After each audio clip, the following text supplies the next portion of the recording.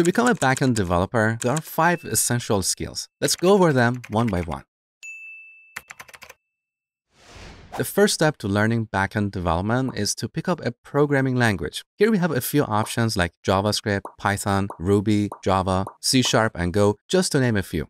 Now, which one is the best? Well, it's almost impossible to pick one language as the best or the ultimate language because the choice of language depends on various factors like project requirements, team expertise, and performance needs. For example, JavaScript is used for full-stack development because we can use it on both the front-end and the back-end. In contrast, Python and Ruby are often used for rapid prototyping and fast development cycles. Java and C# are often used in building large-scale, enterprise-grade applications. They're heavily used in large organizations and government systems. And Go is used for performance-critical and concurrent applications. Now, a common mistake I see among my students is that they try to learn many of these languages, hoping that this would increase their job opportunities. But it doesn't work that way, because learning a language is only the first step. You also need to learn the ecosystem of tools and libraries for that language to land a job. So if you're starting out, just stick to one language, whichever you like, but also do a bit of research and see how many job opportunities are available for that language where you live. Generally speaking, there are often more job opportunities for Python, Java, and JavaScript. But again, I want you to do your own research. Now, assuming that there are more job opportunities for these 3 languages in your town, and you're not sure what language to start with, I would recommend Python because it's the easiest and has a simple, readable syntax that's great for beginners.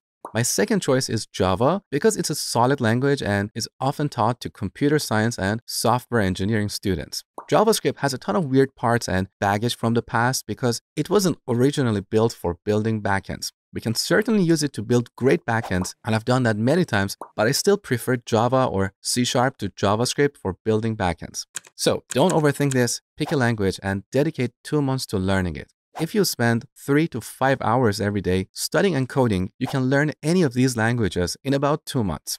Now, to help you on this journey, I've created a free supplementary PDF that breaks down the specific concepts you need to learn for each skill. It also includes several project ideas to help you practice and apply what you have learned. It's a great resource to review your progress, find gaps in your knowledge, and prepare for interviews. You can find the link in the description box. By the way, I have a bunch of tutorials on this channel and complete courses on my website if you're looking for structured learning. Again, links are in the description box. The next thing you need to learn is a version control system like Git. Git is not a programming language. It's a tool that we use to track changes to our code and collaborate with others. Git and GitHub, which is a platform that hosts Git repositories, are essential for every developer. Git has a ton of features, but you don't need to know them all for everyday use. Think of it like the 80-20 rule. 80% of the time, you use 20% of Git's features. So 1 to 2 weeks of practice is enough to get up and running. Now, building backends often involves working with data structures and implementing complex algorithms. This is where a lot of self-taught programmers struggle because they try to skip ahead and learn more and more languages and tools without learning the fundamentals of computer science. Data structures and algorithms are critical subjects taught to computer science students, and they're often covered in tech interviews, especially at big tech companies like Apple, Google, and Microsoft. While you can skip this step and go to the next, as someone who has had the privilege of teaching millions of people, I highly recommend you not overlook this step. Otherwise, you're going to feel the pain later in your career. So spend 1 to 2 months studying classic computer science data structures and algorithms. This will give you a strong foundation in programming and problem solving. The next thing I would recommend to learn, which a lot of self-taught people miss, is design patterns. Design patterns are proven solutions to common software design problems. There are 23 classic design patterns that were documented in this classic book, Design Patterns, by the Gang of 4. Many of these patterns are used in web frameworks, particularly Spring, Django, and ASP.NET Core, which we'll talk about in a few minutes. So learning these design patterns will give you a deeper understanding of object-oriented design principles and how these frameworks work under the hood. And I gotta tell you, this book is pretty old and it's written in C++.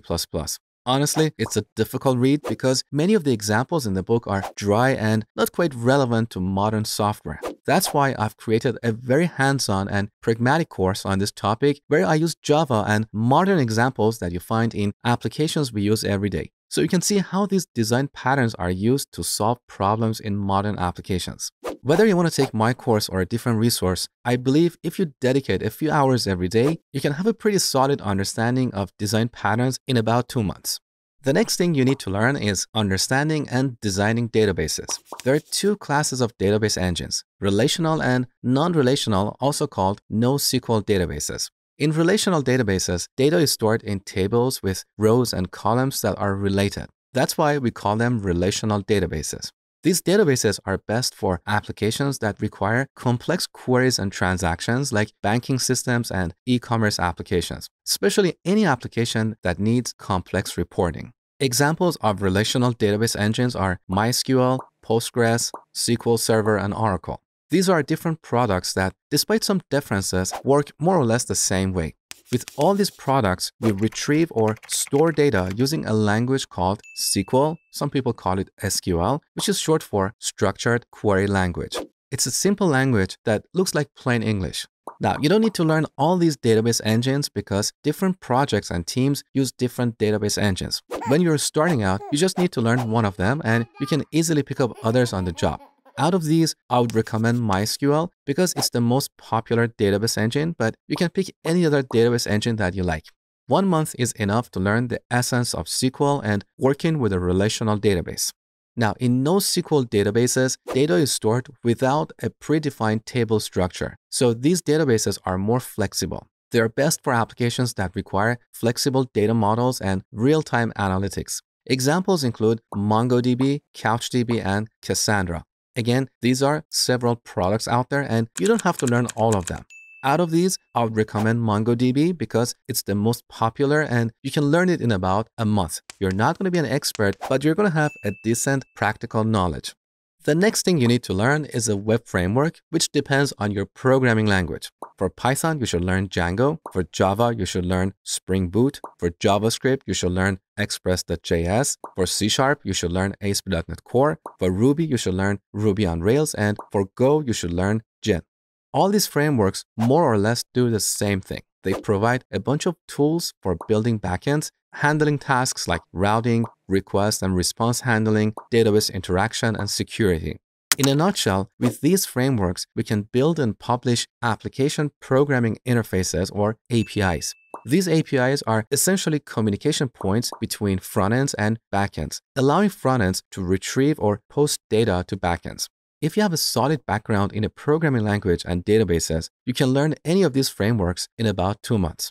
So if you dedicate a few hours every day and follow this roadmap, you'll have the necessary knowledge to apply for entry-level backend developer jobs in about 12 months. Now, if you want to take your skills to the next level, there are, of course, additional things you should learn. I've included them in the PDF I mentioned earlier. Again, the link is in the description. If you have any questions, please let me know in the comments below and I'll do my best to answer you right here or in my future videos. If you enjoyed this video, please give it a like and subscribe for more useful content.